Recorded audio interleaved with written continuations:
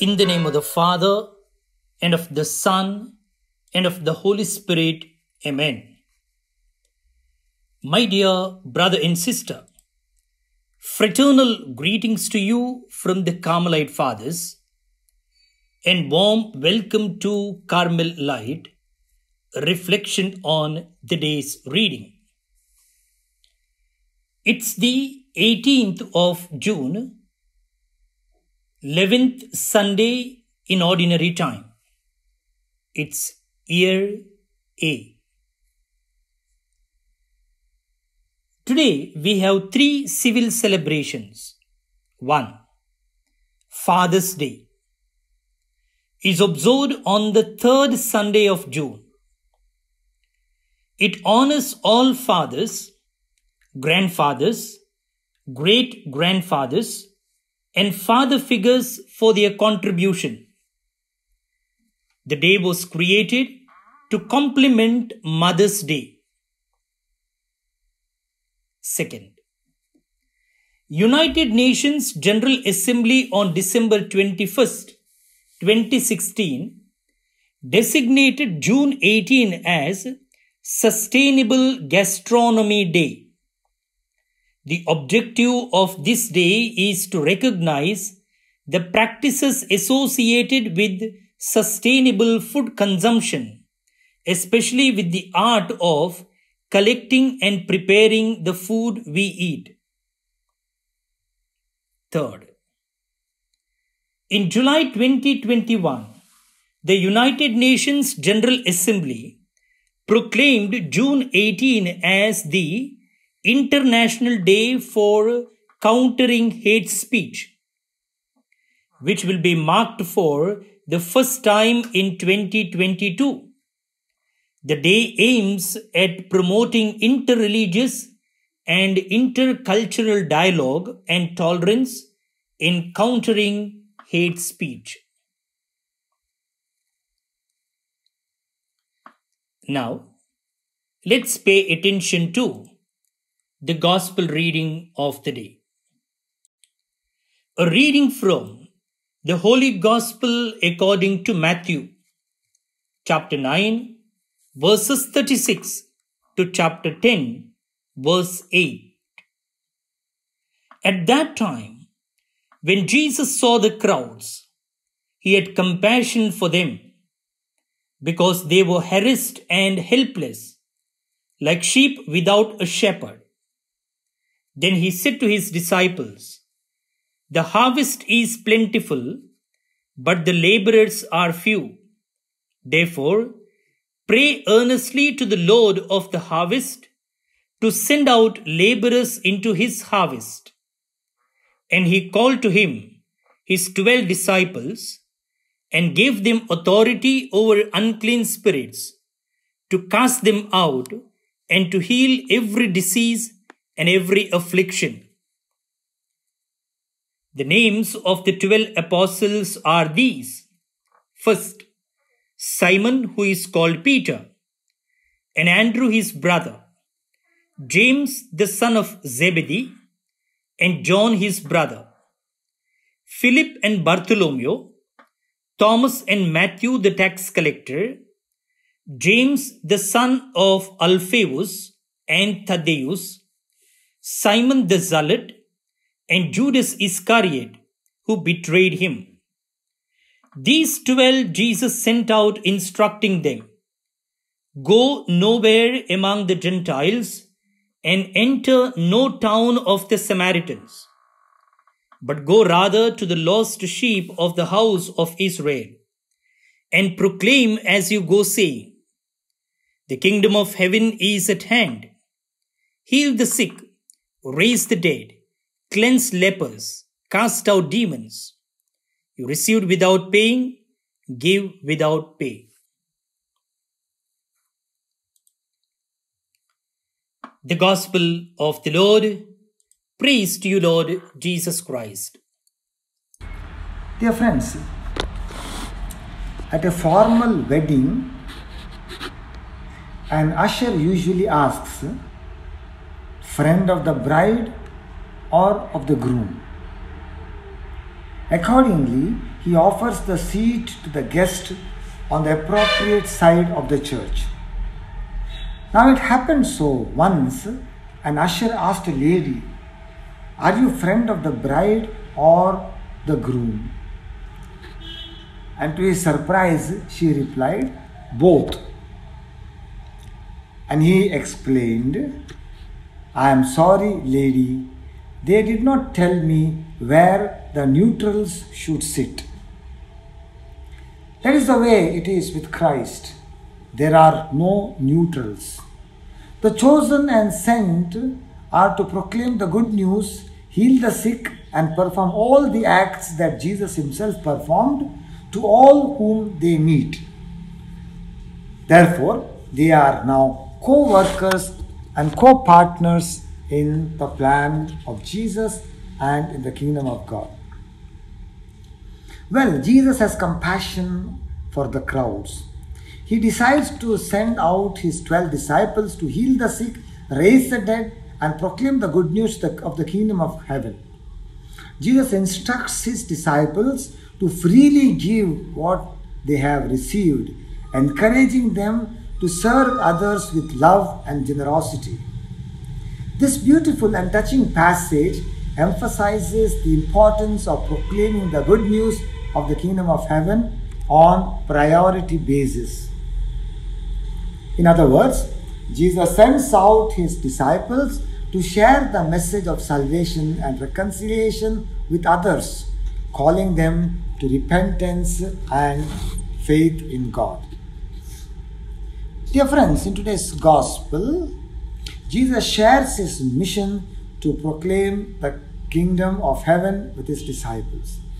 The signs of the kingdom's presence consists of the work that Jesus has already been doing. The sick are cured, lepers are cleansed, demons are driven out, and the dead are raised to life. The disciples are sent to continue doing the work that Jesus has begun. This is a moment of great transition as the focus has shifted from the ministry of Jesus to the work of the community that he has inaugurated. More than any other gospel accounts, Matthew's version elaborates on the work of the church, which is to continue after Jesus' death and resurrection. Furthermore, the gospel reports that Jesus commissions 12 disciples. Many scholars believe that the 12 disciples symbolize the 12 tribes of Israel. It designates, therefore, continuity between Israel and the church. Now, we have a list of the names of the 12 disciples. Interestingly, Matthew also uses the word apostle when referring to the 12. The word apostle means one who is sent. In this context, Matthew is calling attention to the mission that the 12 disciples are being given. They are sent by Jesus to proclaim the kingdom of heaven in word and in deed. Jesus himself is sent by the Father, and now as Jesus sends his disciples to continue his work and mission, so too the church is sent by Jesus. The church is his continuing presence on earth. Every member of the church is sent by Jesus to contribute to this mission. The gospel text reminds us that we are not just spectators in the kingdom of God, but collaborators of Jesus, co-workers of Jesus. At the sight of the crowd, Jesus' heart was moved with pity for them because they were troubled and abandoned like sheep without a shepherd. He is very much aware that the harvest is abundant, but the laborers are few. So he summoned his 12 disciples and gave them authority over unclean spirits to drive them out and to cure every disease and every illness. Jesus sends out these 12 after instructing them thus: "Do not go into pagan territory or enter a Samaritan town. Go rather to the lost sheep of the house of Israel. As you go, make this proclamation: the kingdom of heaven is at hand. Cure the sick, raise the dead, cleanse the lepers, drive out demons. Without cost you have received, without cost you are to give." Dear friends, The more that we pray over these readings, the more they can affect us. When we listen to the first reading from the book of Exodus, we must wonder what was in the minds of God's chosen people when God says, I bore you on eagle wings and brought you here to myself. When these chosen people fled from Egypt, it was a miraculous event in their lives. They never really believed that they could be free. Now, when Pharaoh's army pursued them, they must have felt that they would be destroyed, and yet the sea opened before them and they escaped. But that was the beginning. Then we hear all about their stories of not having enough water, not having enough food, of the problems of going through the desert, and on and on and on. This does not sound like being borne up on eagle wings and being brought to the mountain of God. However, this reading tells us about one of the most famous covenants of God with His people in the Old Testament, the Sinai covenant. Through it, God made Israel His people and offers to guide them towards a great destiny, and His people offer obedience. If the people are faithful to their promise, they will forever be the sacred people, God's possession. In case they fail due to their human frailty, God will still not abandon them, but will continue to search for them. This is God's way of acting. Sometimes, dear friends, we can get caught up in our own sufferings and not see what is really happening. If we look at the sufferings of the chosen people in the desert, we can't possibly describe it as being borne up on eagle wings. On the other hand, if we look at their escape into freedom and their arriving at the mountain of God, we begin to rightly understand the eagle wings. They could not have been there if God had not sustained them and helped them. Dear friends, this is surely a part of the lesson of this Sunday that we are celebrating. We must begin to look at the deeper meaning of history, both the history of salvation and our own personal history of walking with God. So often we get caught up only in our present sufferings and don't keep an awareness of where God is leading us. Always, God is leading us to encounter His divine presence. In today's gospel episode, we can also wonder about this good news that Jesus asks His apostles to preach. They are to go only to the Jewish people and to proclaim that the kingdom of heaven is at hand. For us, this kingdom may not mean very much. For the Jewish people of the time of Jesus, it probably meant that the Messiah had come, and a lot of them would have hoped for freedom from the Romans and freedom to live their faith without interference from others. For some, this kingdom would have meant a re-establishment of the previous kingdom of Israel. Jesus generally means that the kingdom is the presence of God in the world. The kingdom is truly present in you and in me when we are following God and trying to be faithful to God's word. The kingdom is present within us, and when we join with others who are also faithful to the word of God, then the kingdom becomes present within the believing community. So, when Jesus sees that lots of people are looking for God and want to follow God, He tells us that the harvest is abundant. What about our own times? Are people looking for God? Are we looking for God? Am I looking for God? This is the challenge and invitation for us today. God invites us to seek the kingdom, and as we seek, then we discover that the kingdom is right here in our midst. Like the chosen people of Exodus, we shall suffer on the way to discover the kingdom, even though it is right here. Well, let us pray this Sunday for a deeper awareness of God's divine presence in our personal lives and in the life of our Christian communities. Let us ask that the Holy Spirit will give us the vision to see how God is present in our world. Let us also ask for the gift to see how we have been borne up on eagle wings. Let us also be aware that our call and mission must start primarily from within. We must start this mission with ourselves. It must begin in our homes, families and communities, which we call as mission ad intra. Later, the mission can be extended ad extra to others. Through this, Christ reminds us that charity begins at home. This is important because we must first become God's people before becoming God's disciples. Furthermore, if we really love the Lord, we will necessarily become aware of the blessed burden of souls that need to be brought to God. St. Augustine once said, "The only important thing is that Christ be announced, known and loved. He is the one who acts through the apostles of then and now." Finally, dear friends, we can admonish others with the sound of our voice. But if the one who teaches is not inside, our sound is in vain. May He speak to us then inwardly, since within us there is no other teacher except Him. Let us today join Jesus and His apostles in carrying out Christ's salvific mission of liberating humanity from slavery of sin and help them in acquiring the true freedom which Christ offers.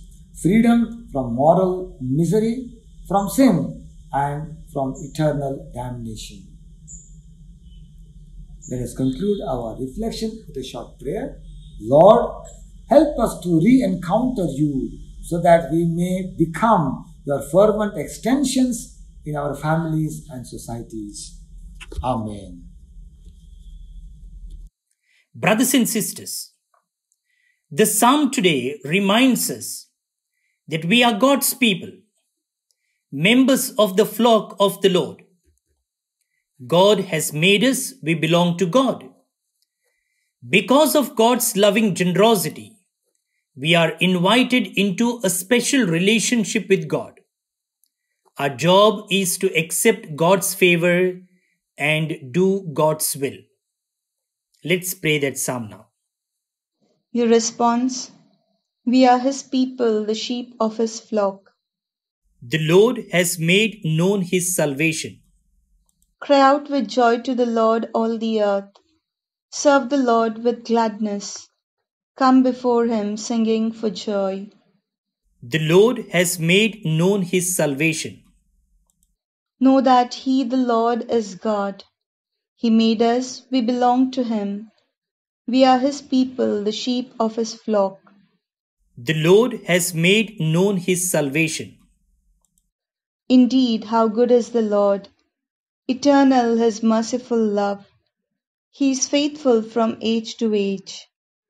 The Lord has made known His salvation. Glory be to the Father, and to the Son, and to the Holy Spirit, as it was in the beginning, is now, and ever shall be, world without end. Amen.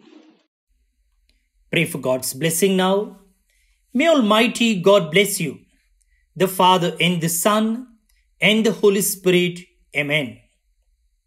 My dear brother and sister, we thank Reverend Father Ratan Almeida for sharing his reflection with us today. And we wish all the fathers a happy Father's Day. And we remember today all those who are celebrating their birthdays, especially Amelia Matthias Prakash from Abu Dhabi, Jyoti Anisha D'Souza from Mumbai, Mervyn Ritwik from Ramaswamy Palya, Bengaluru, Olivia Patrick Joseph from Ahmedabad, Trevoris Fernandez from Kanjur Marg, Mumbai, Elizabeth D'Souza from Kolalagiri.